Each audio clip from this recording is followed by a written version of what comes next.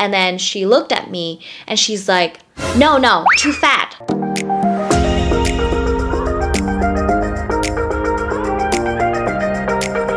Hi everyone, welcome back to my channel. My name is Vân, I'm Vietnamese, and I'm gonna be your Vietnamese buddy who helps you understand more about Vietnamese culture, food, and travel. Today, I'm gonna answer your questions about Vietnam that you guys sent me on Instagram, Facebook, and YouTube community. So if you haven't followed my social media yet, I'm gonna leave the link below so you can follow me and be a part of the fam. Since there are a lot of questions coming in, which I am very thankful, and I really appreciate that you guys sent me those questions, I decided to do like a Vietnamese culture series where I put those questions into categories. For example, today I'm gonna talk all about Vietnamese travel, if Vietnam is safe for solo traveler, any destination that you guys should definitely visit in Vietnam. So if you're interested in those topics, don't forget to subscribe to my channel and hit the bell button so you'll be the first one to be notified for the next Vietnamese culture video. So I have my computer right here to read your questions, so I'm gonna be looking at it. And without further ado, let's get right into the first question. Cool places recommendations for foreigners to know the real Vietnam. Okay, this is a hard question because you know there are so many beautiful places in Vietnam and it really depends on like your preference. If you love to see the mountains and you love to go hiking, you can go to Hà Giang, Sapa, Ninh Bình, where is up north of Vietnam. If you love beaches like me, you can visit Nha Trang, Phú Quốc, Da Nang, or Ha Long Bay. If you want to learn more about Vietnamese history and you want to see like the RC aspects of Vietnam, you can definitely visit Huế, Hội An, Hanoi, or Saigon, aka Ho Chi Minh City. Yeah, there are just so many places that you can explore when you're in Vietnam. Is it safe to walk alone in Vietnam? So Vietnam is relatively safe for a solo traveler. You know, like even me, I've been traveling alone to a couple places in Vietnam. However, if you are a female traveler, you should definitely not walk alone at night because you might have to deal with catcalling or scams and thefts. So yeah, just keep that in mind. What's the funniest thing you've ever had while traveling in Vietnam? Do you guys remember the video when I did in Mộc Châu that I collaborated with an NGO to promote the minority groups? I'm gonna leave it like right here, so if you haven't watched it, yeah, check it out, and I'll leave the link like above too. So I had a chance to work with Hmong people, and there was a scene that I got to wear their traditional clothes and like participate in their traditional dance.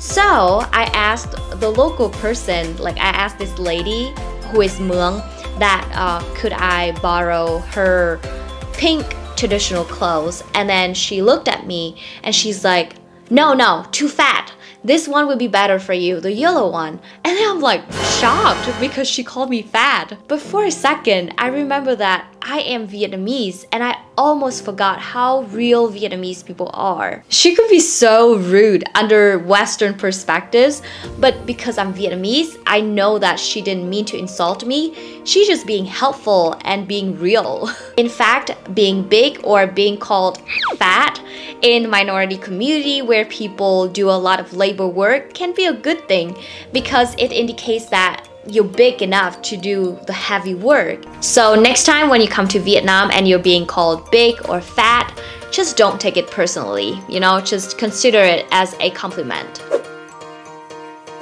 So what is the easiest way to travel long distance? Bus, taxi, or rental car? I feel like it really depends on where you go. For me, if I wanted to go from cities to cities, and especially bigger cities that they have airports, I would fly. If you want to move from provinces to provinces, the best way is the rental car where they have like a sleeping seat that you can sleep, either sleep or sit. You know, like it's fairly cheap too. It's like 10 bucks to move from province to province. In the cities, I see a lot of my friends who rent motorbike because they have the international driver license.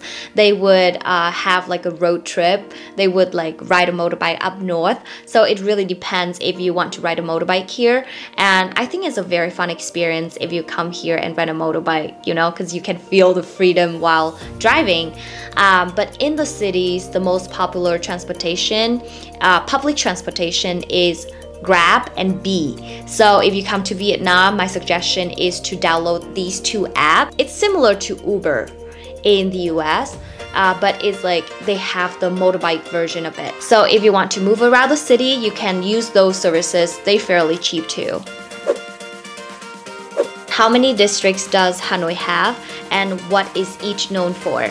So Hanoi divided in 12 urban districts, 1 district level down, and 17 suburban districts. But today I'm just gonna talk about like the 5 main districts that you might need to know when you come to Vietnam. So the first one is the Hoan Kiem district. Considered as the downtown of Hanoi with many major attractions like Hoan Kiem Lake, Hanoi Old Quarter, the Water Puppet Theater, and there are a lot of French architecture such as St. Joseph's Cathedral, Hanoi Opera House, Hoa Lo Prison, and Hanoi Metropole. Second district is Hai Ba Trung district. Perfect place for shopping. You can visit the 2 Hanoi largest malls, the Vincom Center and the Vincom Times City there. The third one is Tây Ho district, is where the majority of expats living and working in Vietnam. Very different from other districts because it's surrounded by the West Lake and is very peaceful and beautiful there. If you prefer Western food options, they have lakeview cafes, sport clubs, and wine bars there. Perfect spot to watch the sunset and ride a bike there too. Ba Dinh District is the political center in Vietnam with the majority of government and embassy offices located there. You can see Ho Chi Minh Mausoleum where Ho Chi Minh's body is kept preserved. The final ones is Dong Da District, the most densely populated areas with many universities. You can truly see how the locals people live here. Cheap rent and affordable food caters. You can spot a lot of boba tea shops and movie theaters here and there. Very busy residential neighborhood with a massive student population. Also, you can visit the first Vietnamese National University in Dong Da District as well. Ho Chi Minh City or Saigon. I know Ho Chi Minh City is official, but sometimes I see some foreigners referring it to Saigon. How Vietnamese people prefer. Okay, so a lot of Vietnamese people still call it Saigon because it's shorter, but Ho Chi Minh City is an official name since 1976. You can still call it Saigon, no problems, but if you see in writings, like in mailing and addresses, you're gonna see Ho Chi Minh City. How many provinces have you come to Vietnam? I've been traveling a lot since I was younger with my family, and I think that's the reason why I just love traveling, you know, because my dad is from the north part of Vietnam, my mom is from the central part, so I've been like traveling specifically in the north and the central part of Vietnam. I've been to Saigon and some southern parts of Vietnam, but I would love to explore more. So probably like 20 to 30 provinces, I would say. But exploring 63 provinces from north to south of Vietnam still on my bucket list. So you guys, follow my channel to see my journey. Also, if you want to help me grow this channel, you can support me through Buy Me a Coffee. It's a platform similar to Patreon but allowing you to support me without creating an account. You can find the link in the description box or at the right corner of my YouTube banner. If you have to choose Vũng Tàu or Nha Trang, your favorite beach in Vietnam, I personally prefer Nha Trang Beach because I feel like it's bluer and clearer, and I also have a video about Nha Trang Beach right here so you guys can check it out. But if you come to Nha Trang, watch out for the quicksand though, because it can be dangerous. Okay, there are a lot of hard comparison questions here. Hanoi or Saigon?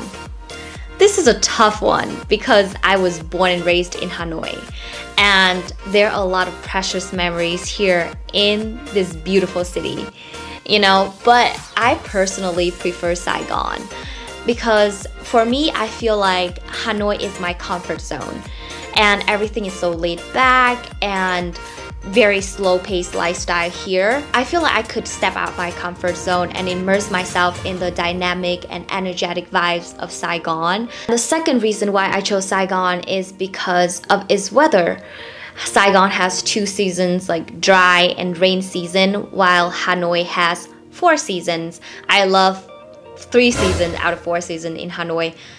The summer in Hanoi is horrible. I just wanted to escape from Hanoi in the summer. And the weather in Hanoi is just so unpredictable and it doesn't help with my allergy. I have the worst allergy in the world, that whenever the weather changes, I sneeze like crazy and my head hurts and I just couldn't do anything.